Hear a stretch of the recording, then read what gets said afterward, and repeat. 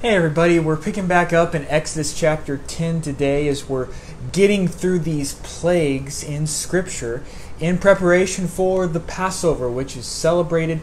And when the Jewish people then celebrate that, they've celebrated it for a long time, for hundreds of years, and even a few thousand years. And when they celebrated it, what we're studying right here leading up to the Passover ties in with the New Testament. When we celebrate Good Friday, when we celebrate that our Lord and Savior went to the cross for us, it all ties in with what we see right here. So in Exodus chapter 10, we're going to look at the plague of the locusts, plague number 8, and plague number 9, the darkness. And there's an interesting thing about this darkness. It is a darkness that God is going to say is a felt darkness. So dark, so overshadowing the land of Egypt that they can feel it.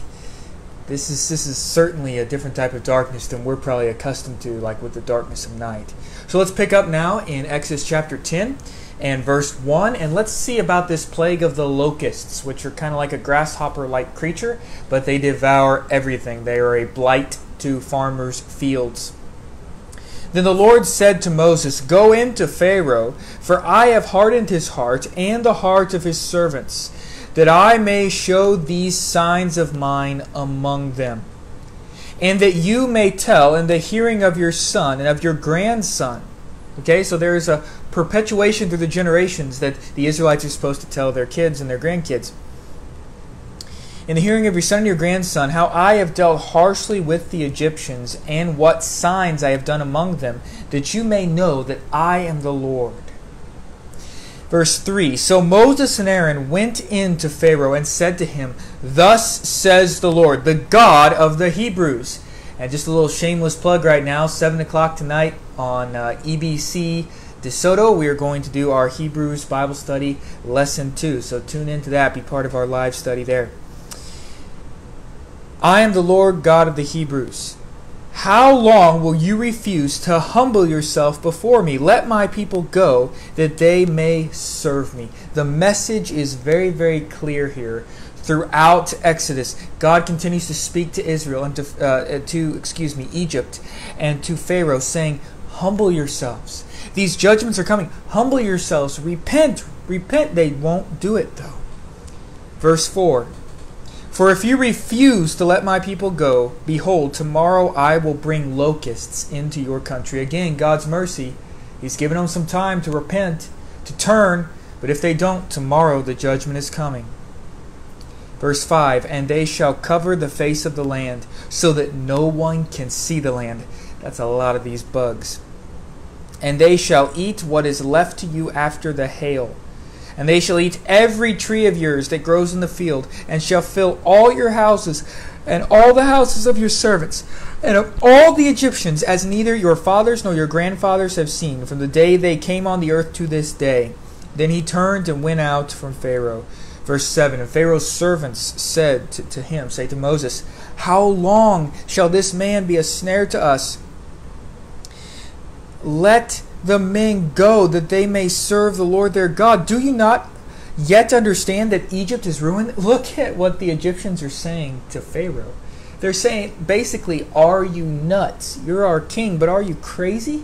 This is the judgment of the one true God. Why won't you just let the Hebrews go?" Verse 8, "So Moses and Aaron were brought back to Pharaoh, and he said to them, 'Go, serve the Lord your God. But which ones are to go?'" Again, Pharaoh tries to control the situation. Which ones of you are going to go? I can't let you all go, but who is exactly going to go? Verse 9, "Moses said, 'We will go with our with our young and our old. We will go with our sons and our daughters and our flocks and our herds, for we must hold a feast to the Lord.' But he," that's Pharaoh, "said to them, 'The Lord be with you, if ever I let you and your little ones go. Look, you have some evil purpose in mind. No, go the men among you and serve the Lord, for that is what you are asking.' And they were driven out from Pharaoh's presence." Just let the men go. No, you can't take your wives. You can't take the stuff. Again, Pharaoh's temptation is to the children of Israel and to Moses and Aaron. Why not just compromise? Pharaoh is still trying to control, refusing to humble himself. He's trying to do business with God, really, on his own terms. It doesn't turn out very well. Verse 12. Then the Lord said to Moses, stretch out your hand over the land of Egypt for the locusts, so that they may come upon the land of Egypt and eat every plant of the land, all that the hail has left. So Moses stretched out his staff over the land of Egypt, and the Lord brought an east wind upon the land all day and all that night. When it was morning, the east wind had brought the locusts. The locusts came up over all the land of Egypt and settled on the whole country of Egypt. Such a dense swarm of locusts as has never been before, nor will it ever be again. They covered their face of the whole land, so that the whole land was darkened, and they ate all the plants in the land, and all the fruit of the trees that the hail had left. No, not a green thing remained, neither tree nor plant of the field, through all the land of Egypt. Verse 16. Then Pharaoh hastily called Moses and Aaron and said, I have sinned against the Lord your God and against you. Again, he has a half-hearted repentance here. We're going to see he's not sincere once again. Please, only this once, plead with the Lord your God, only to remove this death from me. Wait a second here. Wait a second. Every single time, Pharaoh says, just pray to God this time. Just pray to God. Just this one time. He continues to resist humbling himself before God. He continues to resist repenting. Let's go on to verse 18 of chapter 10. So he went out from Pharaoh and pleaded with the Lord. Moses goes out, he intercedes. And the Lord turned the wind into a very strong west wind, which lifted the locusts and drove them into the Red Sea. Not a single locust was left in all the country of Egypt. But the Lord hardened Pharaoh's heart, and he did not let the people of Israel go. We see that the locusts come. They devour everything that's left. We know what a desert looks like, and Egypt along the Nile River was a very lush area, but now all of Egypt looks like a barren desert. They have lost everything. The only food that they must have left is in their storehouses, their food banks, if you will, in the cities. They have nothing else growing. They have very few animals left. Most of those have died out, except for the ones that the God-fearing Egyptians, the ones who were fearing God and his awesome power during these displays of his power, that did hide their animals. They don't have a lot. The entire economy and entire country of Egypt has been brought to its knees, and Pharaoh continues to resist. I just want to read once again verse 7 that we read a few minutes ago. Then Pharaoh's servants said to him, how long shall this man, talking to about Moses, how long shall this man be a snare to us? Let the men go, that they may serve the Lord their God. Do you not understand that Egypt is ruined? Pharaoh resists. We go on to verse 21. Moving from the 8th plague of the locusts, we now move into the 9th plague. There's only 10 plagues. We'll see the other one next time, but the 9th plague is darkness, and what the Bible says about this darkness is it is a felt darkness. This isn't like going out in the dark of night. The best way I can imagine this is if you're in a dark building. There's no exit signs. There's no little light radiating from some exit. You're like in the deep darkness of a basement. You ever been there? The lights have gone out.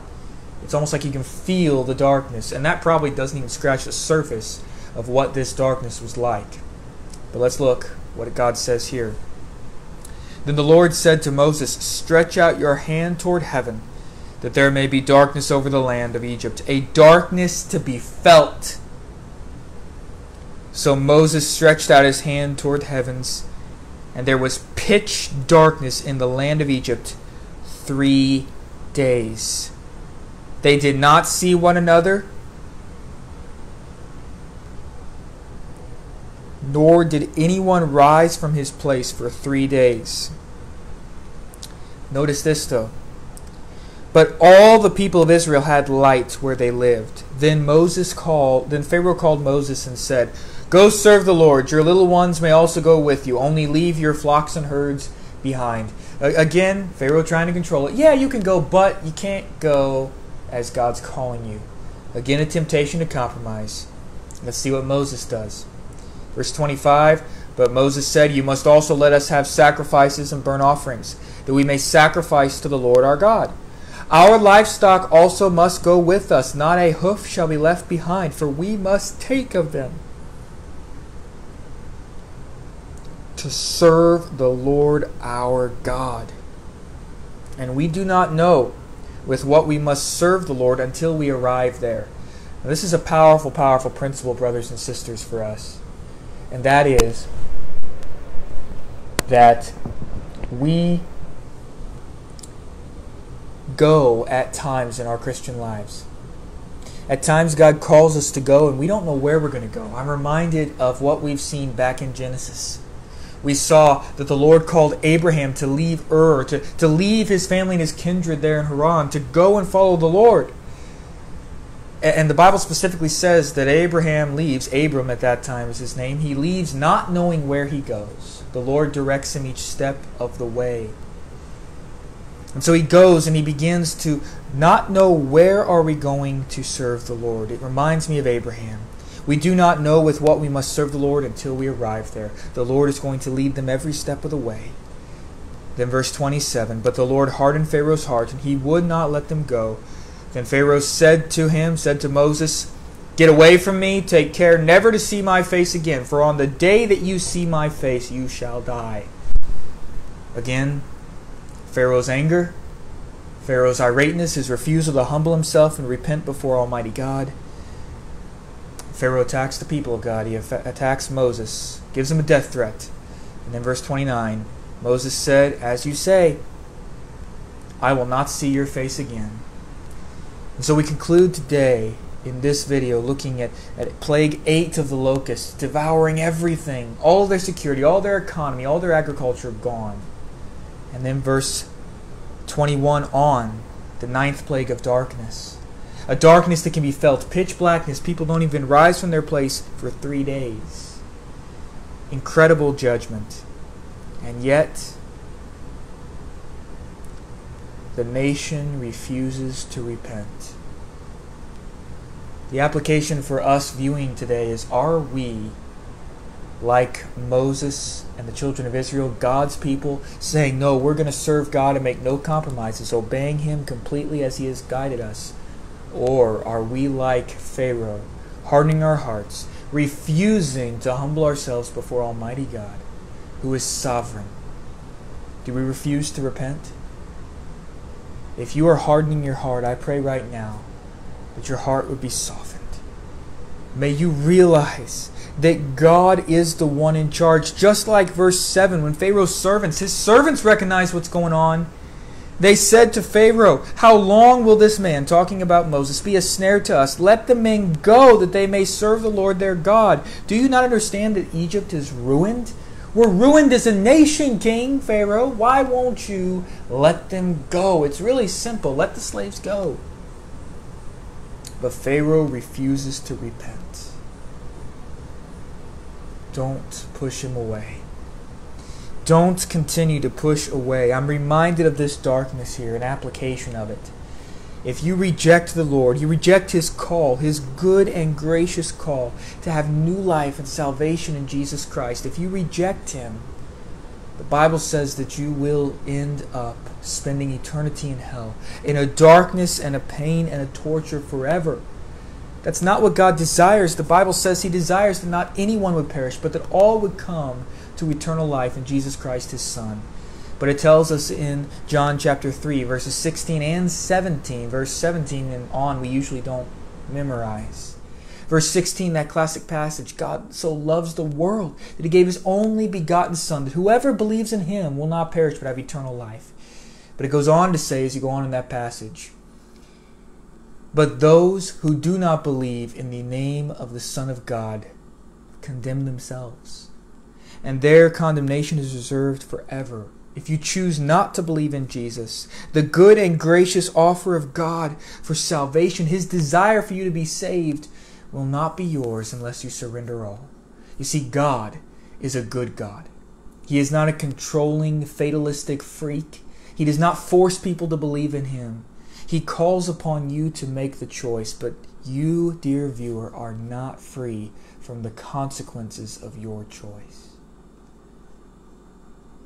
with everything within me, Facebook friends, I want to extend to you the call. Do not act. Do not respond like Pharaoh. Do not make his choice, I pray. Make the choice that Moses and Aaron made, to serve the Lord only. Don't resist him. Don't harden your heart today, for right now is the day of salvation. Don't push it off any longer. Surrender to him right now. Believe that Jesus Christ is the Son of God who went to the cross to die in your place for your sin. He paid the price so that you can be forgiven if you only believe. You don't have to do anything. You just yield and surrender your life to him. You give up doing life without God and completely confess that you are a sinner in need of a Savior and receive his free gift of eternal life. Make Jesus the Lord of your life. Surrender all. Hold nothing back. It's simple. It's just not easy. But I pray that you will surrender all. Father, thank you for your word as we've looked at it today. May hearts be drawn to you. May you honor your word as you have promised in Isaiah 55, that your word will not return unto you void, but will accomplish the purposes for which you have sent it forth. Father, draw hearts to you. Give us an urgency about the gospel. In your name I pray.